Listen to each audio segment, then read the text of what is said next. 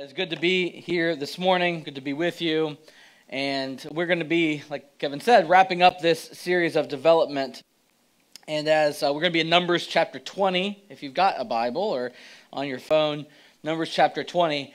And in preparing for this and listening to last week's message, there's going to be some tie-in because I just thought the phrase that Kevin said several times, details matter. And if you heard last week's, just remember, don't deliver any of the brown M&Ms. You'll get in trouble if you have any brown M&Ms in the green room or in the dressing room. Well, details are very important, and we're going to start with that a little bit because I've titled this message, Almost Right. Almost right. Let me see. There we go. Almost right. Almost. We almost got it. We're really close. We're almost right, but we didn't follow through on all of the details. And so I got a couple stories to share before we get into the Word of times when, man, they were really close, but not quite there. In 1962, this is a little space story for those who like space and NASA and that kind of stuff. In 1962, the Mariner 1 rocket was sent off, was launched, and a misplaced hyphen, that little hyphen, in the coding for the rocket caused some major problems. A misplaced hyphen seemed to have caused its trajectory to be off. And one of the, what was his title? A range safety officer for NASA was afraid it was going to crash into somewhere populated or whatever. So he hit the self-destruct button and exploded it in midair because of one hyphen in the coding for this rocket, in the computer coding for this rocket.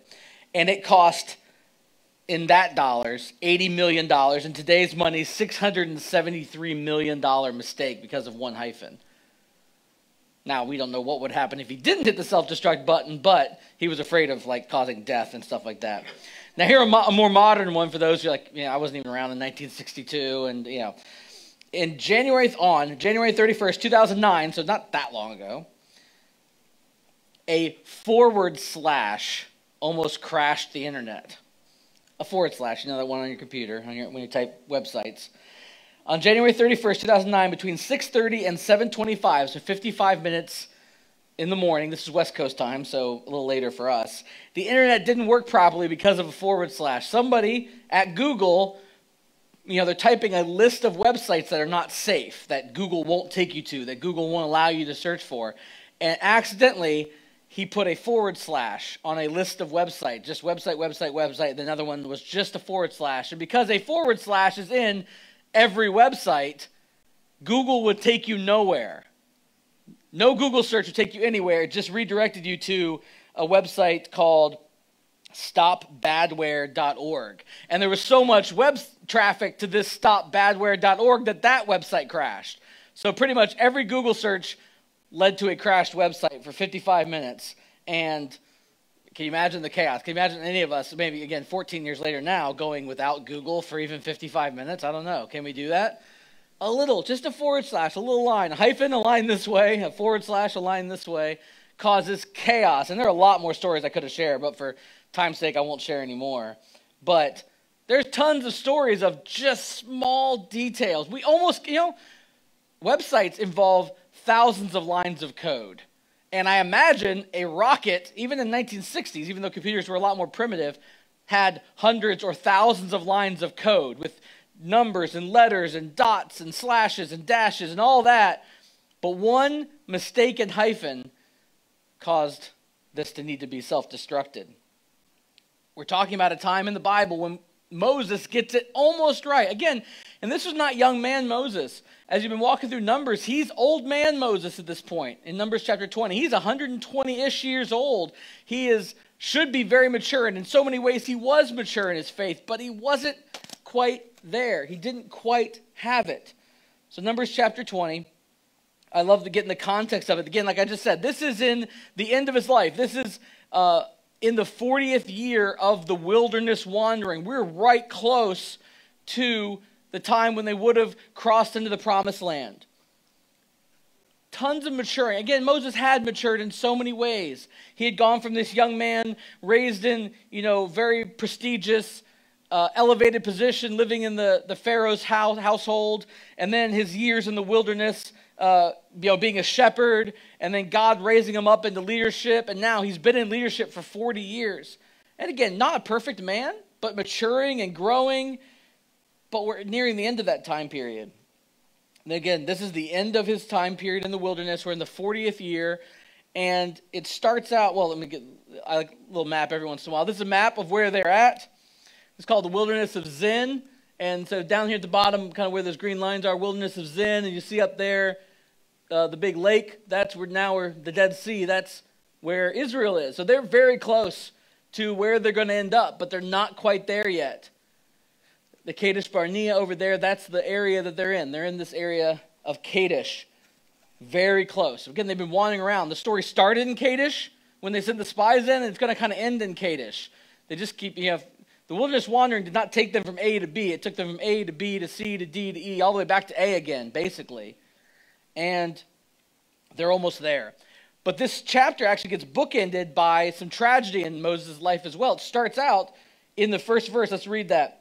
In the first month of the year, the whole community of Israel arrived in the wilderness of Zin and camped at Kadesh. While they were there, Miriam died and was buried. His sister Miriam, that had been there for his whole life. I mean, obviously he wasn't with her the whole time, but she was just part of his story, part of his life. She passes away at the beginning.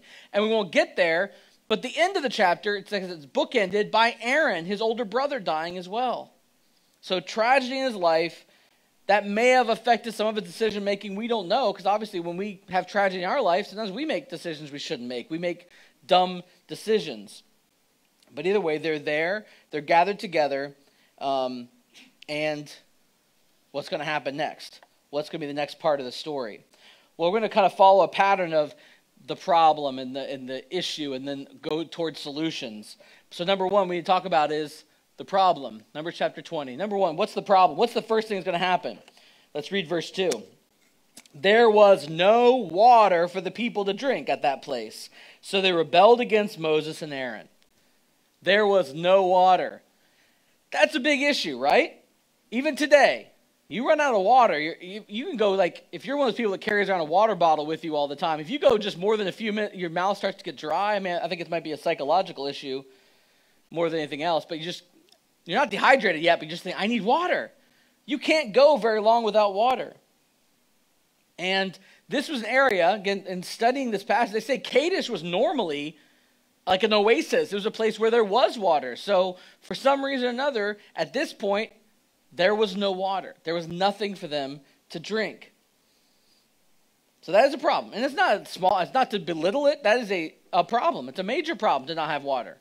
People around the world still this day die for lack of clean water. So that's a problem. But that follows up, because we do know the character of the children of Israel, it's followed up by a complaint. A complaint. Verses 2 to 5. Let's read those. Or the second half of verse 2. So they rebelled against Moses and Aaron. The people blamed Moses. Is it Moses' fault there's no water? No. The people blamed Moses and said, if only we had died in the Lord's presence with our brothers. Why have you brought the congregation of the Lord's people into this wilderness to die along with all our livestock? Why did you make us leave Egypt and bring us here to this terrible place?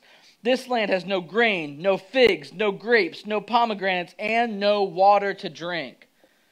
That's a common, right? That's not the first time we've heard the children of Israel complain. This was not unique.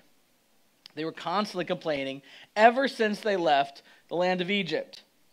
A couple of times when we can see the children of Israel complaining.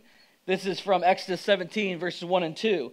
At the Lord's command, the whole community of Israel left the wilderness of Zin, so that they're similar place, and moved from place to place. Eventually they camped at Rephidim, but there was no water there for the people to drink. So once more the people complained against Moses. Give us water to drink, they demanded. Quiet, Moses replied.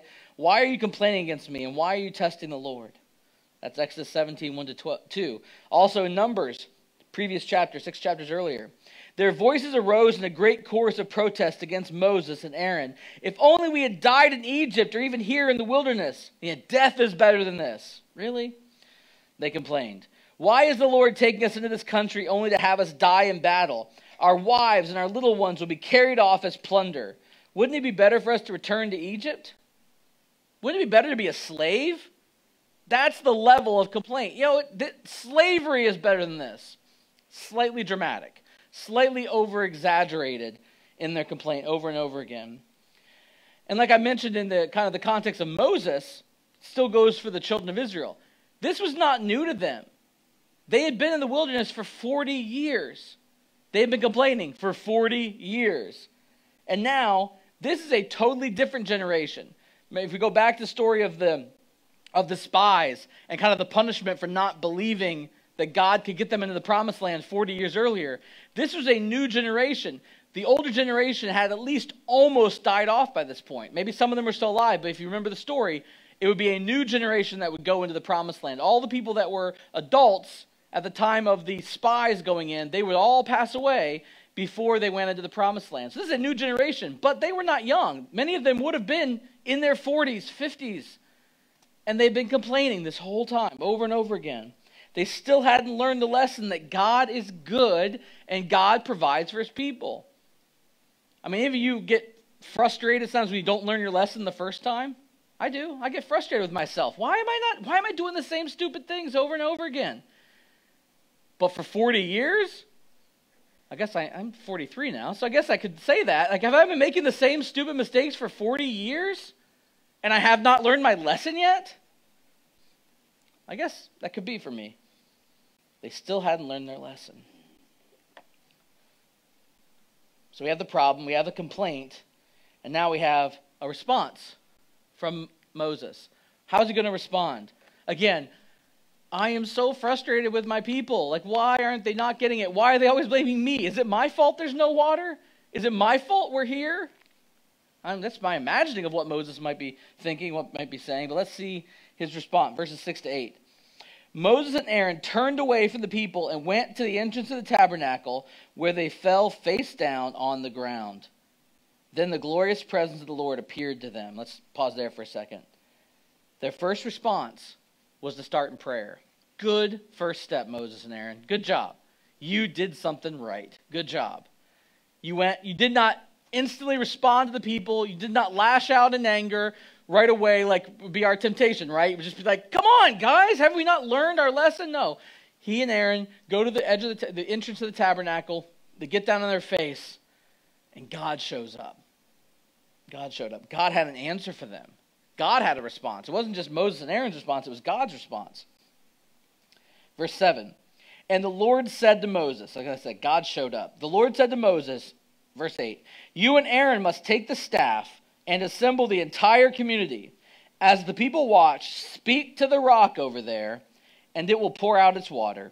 You will provide enough water from the rock to satisfy the whole community and their livestock. So he says very clearly, get the staff, gather the people together, and then speak to the rock. God gives instructions. And if you do this, if you gather the rock, assemble the congregation, and then speak to the rock, you will have plenty of water. Not just a trickle, not just a little stream, not we have to ration it to make it through the day. No, there will be enough water for your whole people, all the nation of Israel, and all of their livestock. Very important too, an agricultural people, we need water not just for us, but for our animals. And God will provide it if you do what I tell you to do. Simple enough instructions, 3 steps. Grab the staff, gather the people, and then speak to the rock. Again, this is not complicated. But God told them this is what you're supposed to do. Now we see the reaction. How does he react now that he has his instructions? Again, it starts well. Verse 9, so Moses did as he was told. He took the staff from the place where it was kept before the Lord. So first he grabs the staff. Then he and Aaron summoned the people to come and gather at the rock. Step 2, good to go so far. He got the staff. He gathered the people. Step 1, step 2, perfect. Middle of verse 10. Listen, you rebels, he shouted. Wait, that wasn't in God's instructions to yell at the people. Must we bring you water from this rock? Again, nope, not in instructions. Then Moses raised his hand and struck the rock twice with the staff. Wait, what was he supposed to do? Speak to the rock? Oh yeah, that's right. He's supposed to speak to the rock. not strike the rock twice. But that's what he did. Then Moses raised his hand, struck the rock twice with a staff, and water gushed out. So the entire community and their livestock drank their fill. So again, his reaction, he started well. He grabbed the staff from the storage where it was stored. He gathered the people together in front of him, and then he kind of went off script, and he started yelling at them. Details matter. God's instructions matter. Down to that crazy, minute detail that Kevin mentioned in that rider from, what band was it again? Van Halen, thank you, I forgot. From Van Halen. Details matter all the way down to the brown M&Ms. It's really important that we follow the instructions all the way to the end. That little hyphen, the little forward slash, they matter. Enough to cause millions of dollars in damage to rockets and stuff like that. He did 2 of the 3 things right. And a lot of times we could be like, well, God, I got pretty close. I did most of what you said. Actually, the Bible's full of stories where people say, God, I did pretty much what you asked me to do. God asked them to, go in, defeat a city, but don't take any plunder. And they go, oh, we defeated the people, but we kept some of the plunder back. Oh, you didn't really follow the instructions. He was supposed to speak to the rock. But instead, he struck the rock. Again, small. And the thing is, back to that, it was Exodus. I read the verse earlier. If I'd read a little farther, Exodus 17, I believe, is the passage. That time, he was supposed to strike the rock. And I could picture Moses going, but God, that other time you told me to strike the rock. Well, again, details matter. This time, Moses, I didn't tell. I told you to speak to the rock. Yeah, but last time. Doesn't matter last time. I told you to speak to the rock. Parents, does this sound like something you've had to do? I told you to do this, not that. Very clearly, I enunciated. I repeated myself. Do what I tell you to do. But Moses didn't. He diverted from the plan. So let's do 3 things. He did. I did the majority of what you told me. Yes, you did. But you didn't obey. He did this. I mean, we see it. He yells at them, listen, you rebels. He shouted. It wasn't, listen, you rebels. No, he shouted at them. Must we bring you water from this rock? Again, yes, they really needed water. Yeah, they're complaining. Yeah, their attitude is rotten. But no, they really did need water. There was no water. He's doing this out of anger. And anger causes people to hit things sometimes, right? Hit other people, hit things. People punch holes in walls. People smash their fists against steering wheels. People, break. Some people go to maybe healthier ways. They punch pillows or go to a boxing gym and punch a speed bag or whatever. But he was doing this out of anger. And anger was a common issue in Moses' life. A couple different instances.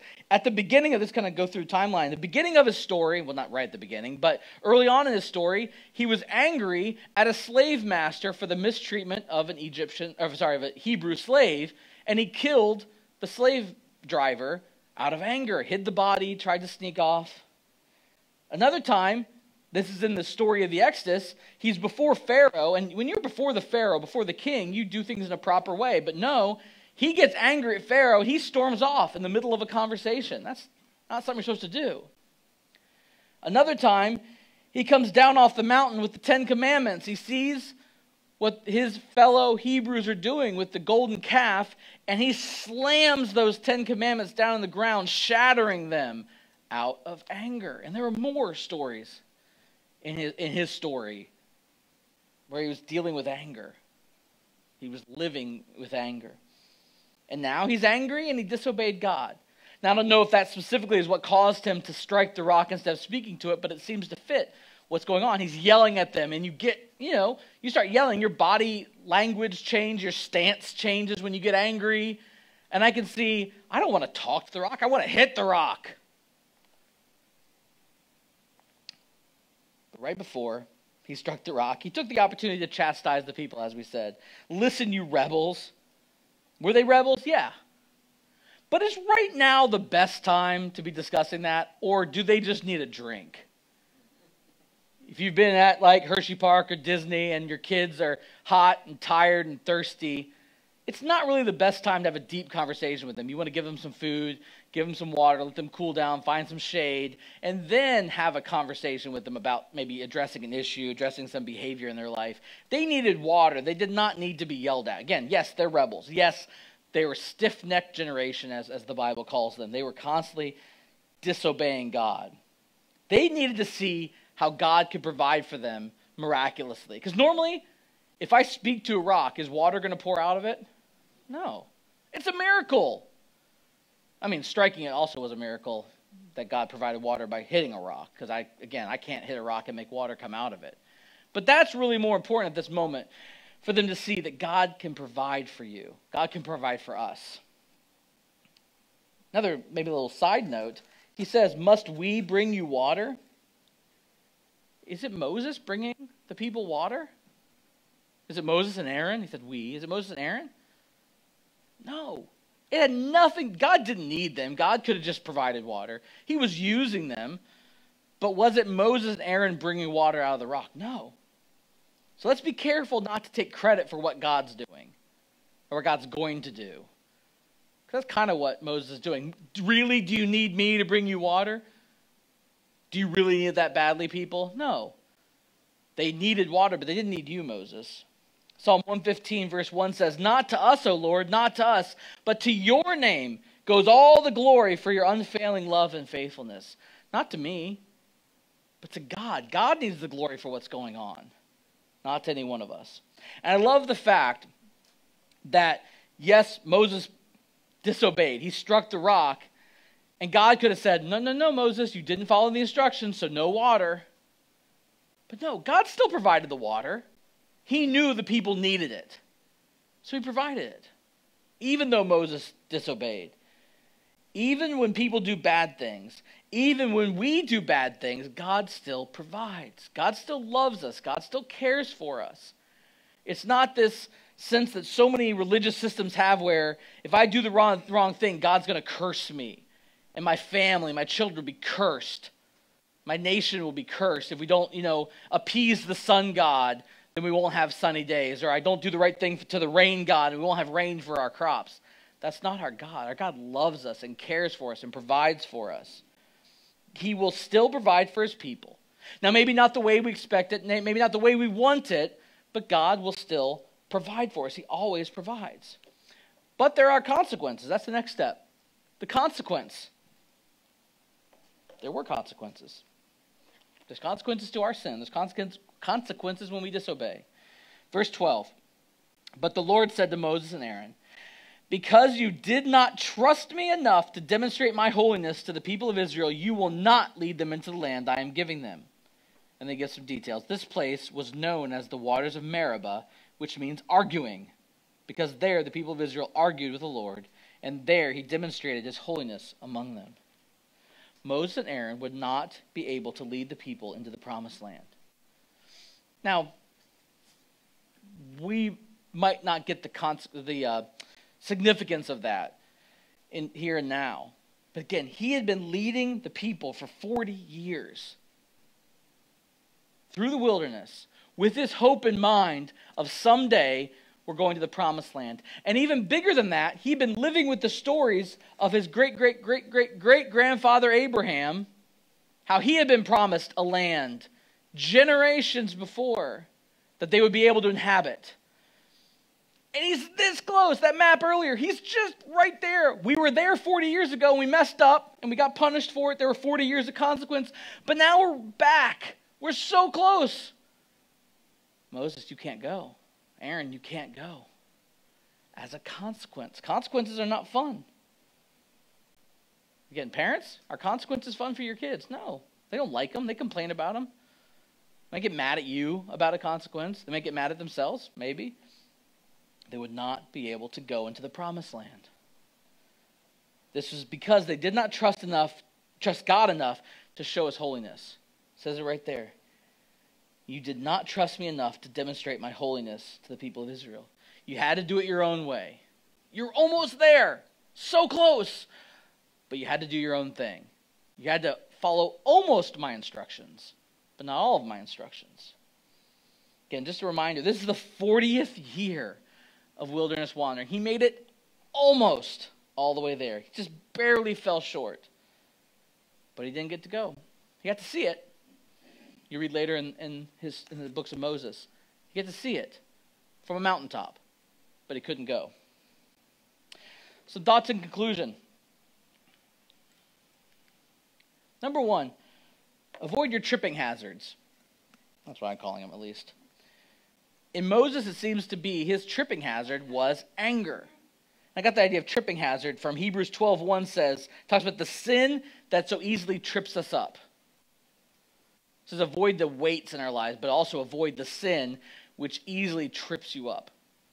So there's something that constantly gets in your way, something that constantly is kind of tied around your ankles that's going to cause you trouble. You need to learn to avoid it.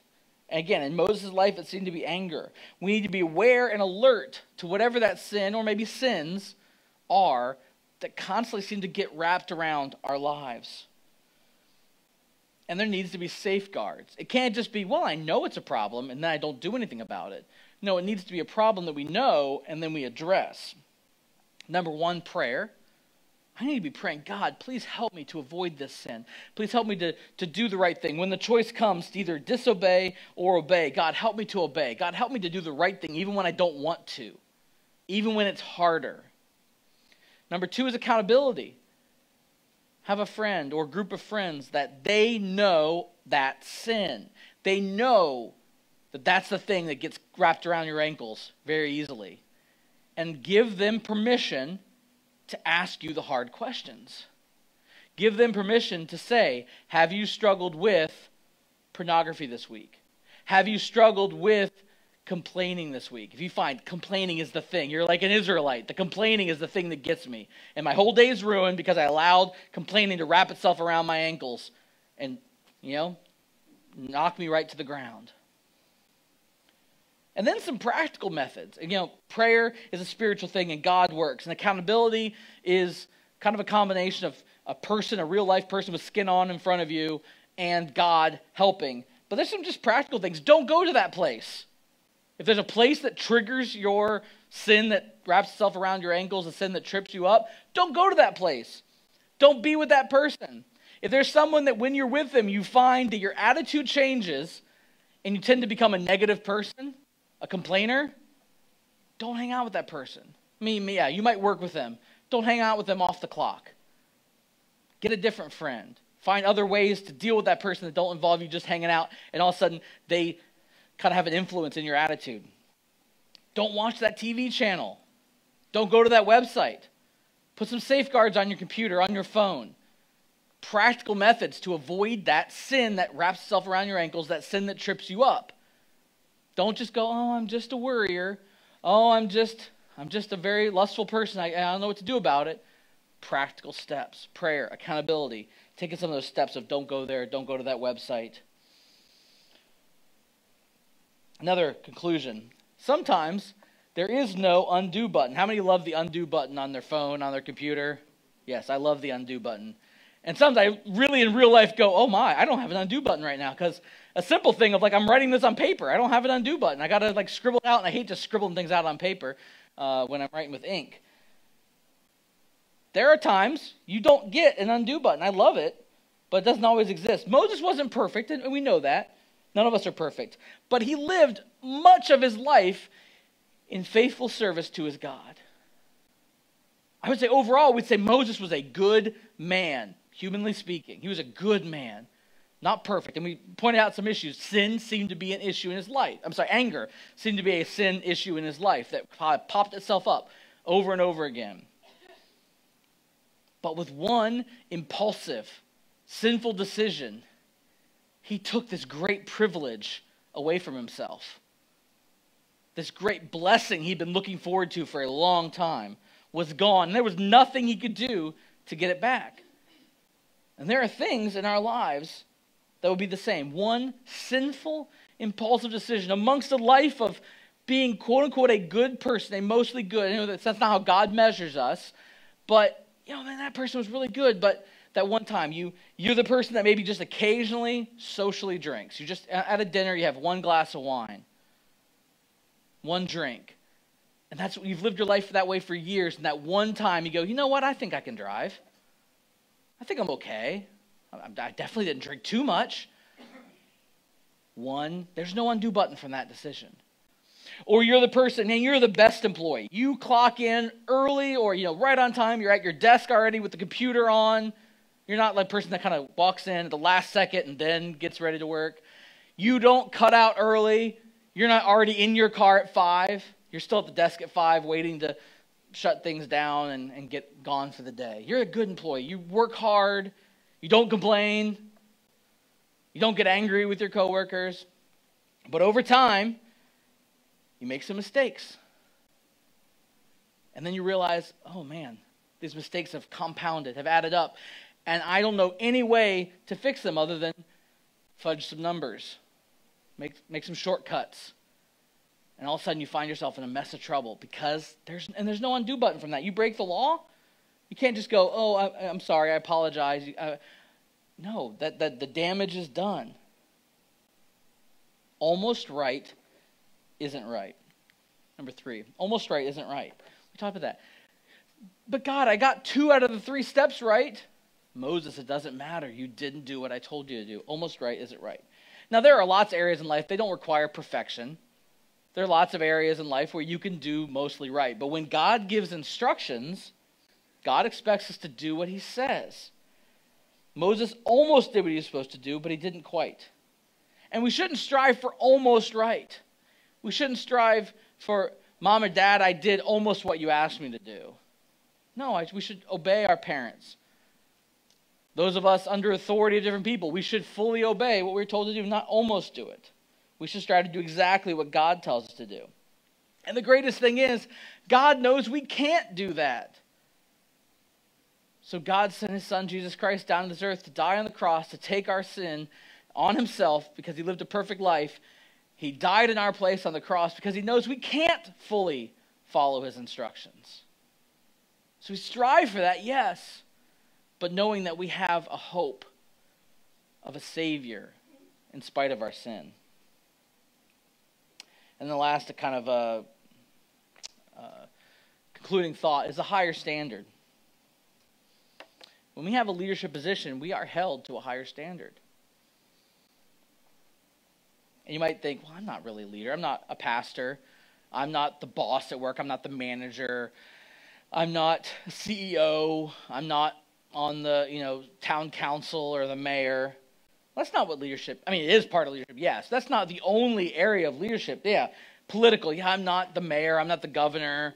Or you might be thinking, again, like a leadership position like pastor or the boss. But there's so many other ways. There's community leadership. And I don't even mean a role. I just mean people look to you as, he's a leader. She is a leader in this community.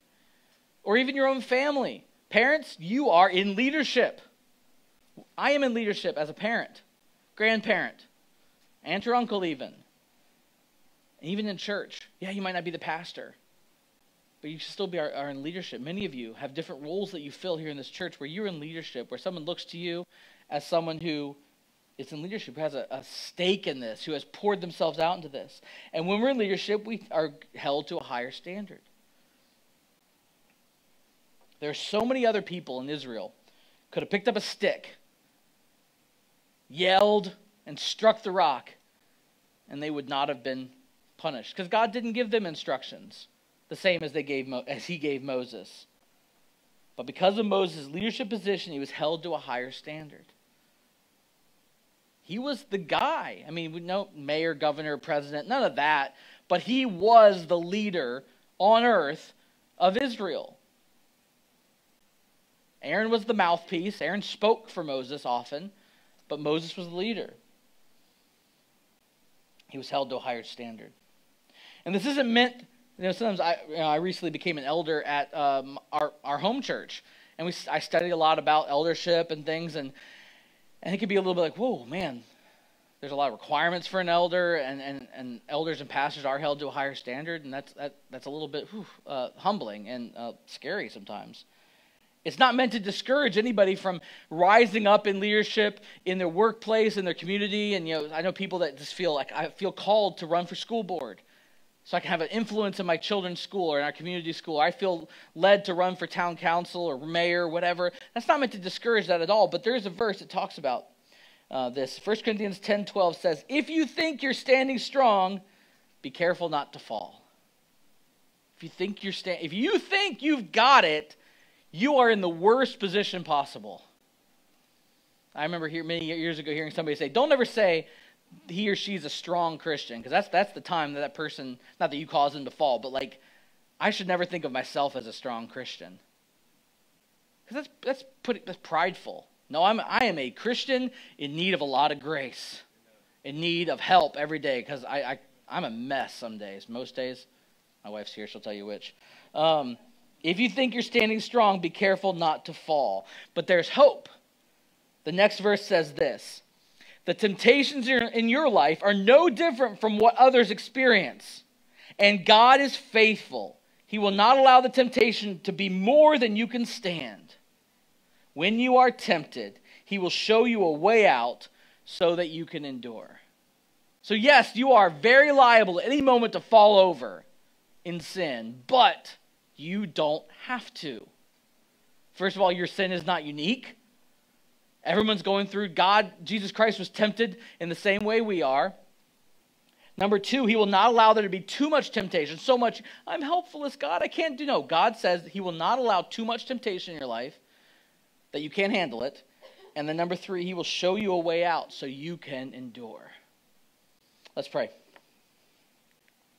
Dear God, thank you for this passage. Thank you for the example of Moses that we've been studying over these last weeks, and the wilderness wanderings and different leadership principles and growth principles. And God, I pray that you help us to fully follow you, fully obedient, not partially, not almost, not most of the way, but that we would completely follow you. We'd be so careful to really read your instructions, to know your instructions, then we would go and do that. I pray that you'd also help us to be just very conscious of those sinful habits in our lives, the things that trip us up, the things that tend to be our biggest problems. Yes, we can sin in lots of different ways, but we often have certain areas that are more of a temptation, certain areas that will cause us more trouble in our everyday life. And I pray that you'd help us to consistently bring those to you, ask you for help, that we would have accountability in our lives, a trusted believer, friend that can hold us accountable, ask us the hard questions, and that we would put safeguards in our lives so that we could avoid those sins. Just like Moses dealt with anger, that He'd help us to deal with whatever sin in our life tends to trip us up most of all, and that we would not be almost right, but we would be fully right as we follow you. And we pray this in your name. Amen.